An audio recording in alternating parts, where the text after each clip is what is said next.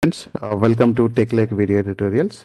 In this ongoing Spark SQL continuous sessions, previous session we started with views, different types of views. Please go through this video, and this video primarily we will focus on constraints.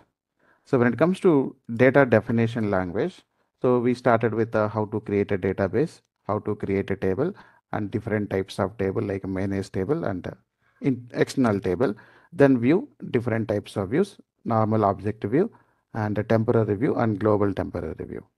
And similarly, what we will do, we will understand constraints. When it comes to constraints, so delta, so here delta is supporting in Databricks, Delta Lake. So primarily, as of now, you can use only two types of constraints. So one is a not null constraint, another one is a check constraint. Primarily, you can use the two types of constraints, not null and check constraint. And there are another two types of constraints, which is a primary key and foreign key. Those all are in a public preview, and it won't be available in a Spark catalog. It is available in Unity catalog. Unity catalog is one of the major feature. It is available in premium versions, and that Unity catalog, which is not available in community edition as well. Even when it comes to primary key, foreign key, it's not available in Spark catalog. It is available only on Unity catalog. We'll have a separate session on what is Unity catalog. What are the benefits we'll get if you are going to use Unity catalog? It's a new feature from Spark with the Databricks combination. So as of now, Spark is depending on Hive catalog. So Hive, nothing but a Spark is using Hive catalog. Okay, so the Hive supports not null and check constraint, the same constraints which we can use here. So not null is one of the constraint.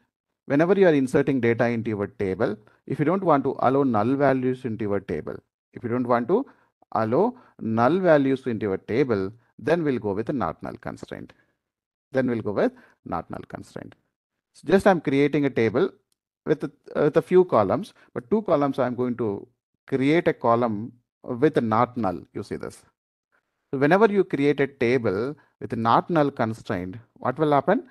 If you are trying to insert any null data in ID column or a date column, it will raise exception saying that the column is defined with a not null constraint, so which you cannot insert null values. That is called constraint restricting. Okay, so now let's try to insert some data. I'm going to insert into that table. Looks like a location already available. I'll drop that location. So how to remove of files or folders in a particular location? So you can use a %fsrm -r. So user hive warehouse. So there the table name it is events. So I'm going to remove this table. This is a physical location I'm going to remove.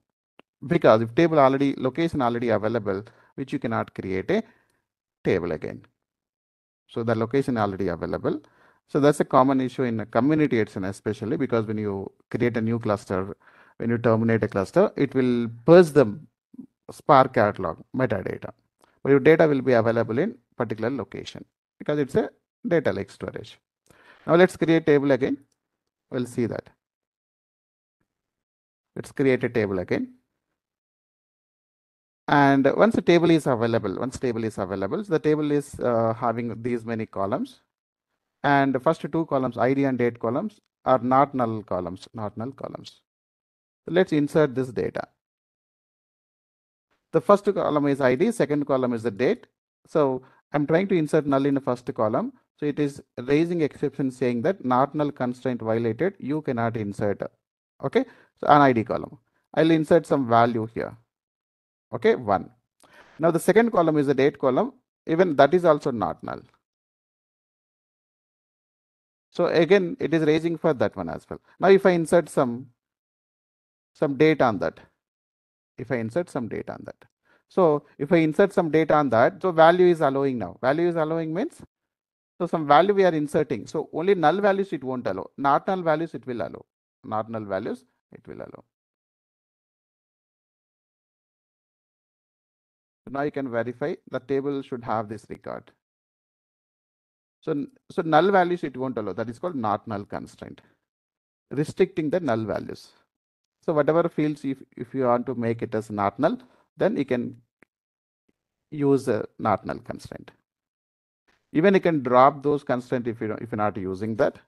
So alter table is one of the option is available. So change column, particular column name, then drop not null constraint. Okay. So drop not null. So even we can remove not null constraints using alter table option. Now I am going to remove not null constraint on date column. So now I'm not removing a column, just I'm removing a not null constraint on this column. So using a change column. If you use a drop column, then it will remove that column. Now, if I try to insert null value here, and first column anyway value is there, I'll insert another record. I removed a not null constraint on second column, so now it is allowing a null value in that. Now if you go and verify this table, table should have the date column as a null record.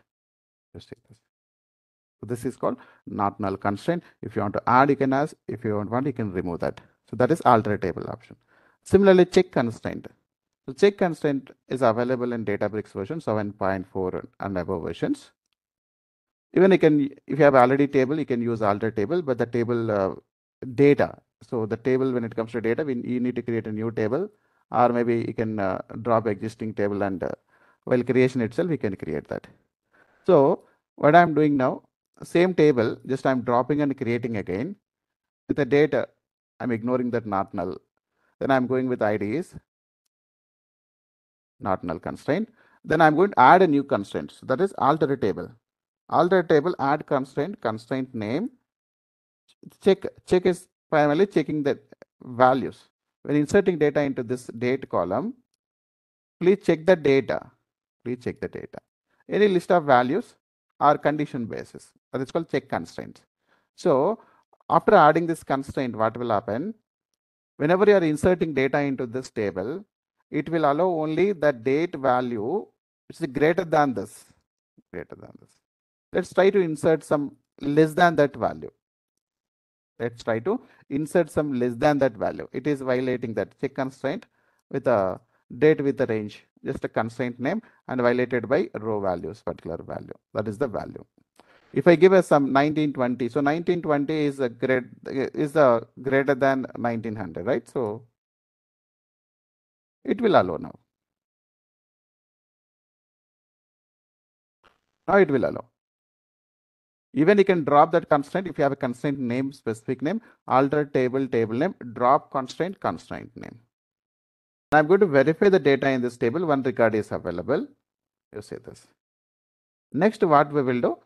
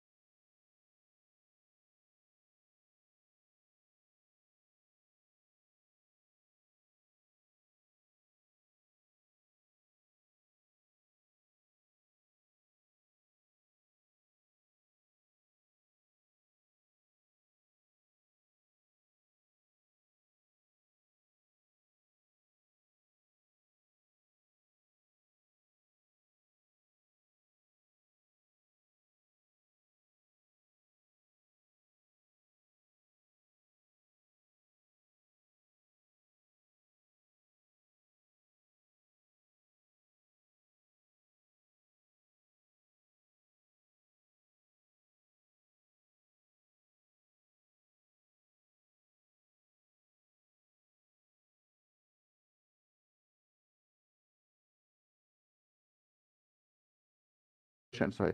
Actually, it is available in 7.4 versions, Databricks versions. Now, if you go here, Databricks versions, just I'll explain that. So here you see the runtime Databricks versions, right? 7.3, 9.1, right? So it is available after 11.1. So when you go with the show DDL, right, you cannot see the constraints in previous versions. You cannot see the constraints in previous version. It may be LTS. Most of the old projects which is started 2 years back, 1 year back, right? You can find the 9.1 as a version. There, when you go with the show DDL, you cannot find the constraints in DDL. Okay. So that was missing. Now it is available in latest version. It is available in latest version. So when you go with the show DDL, you can find that. So this way which we can go for constraints, check and not null constraints which we can use.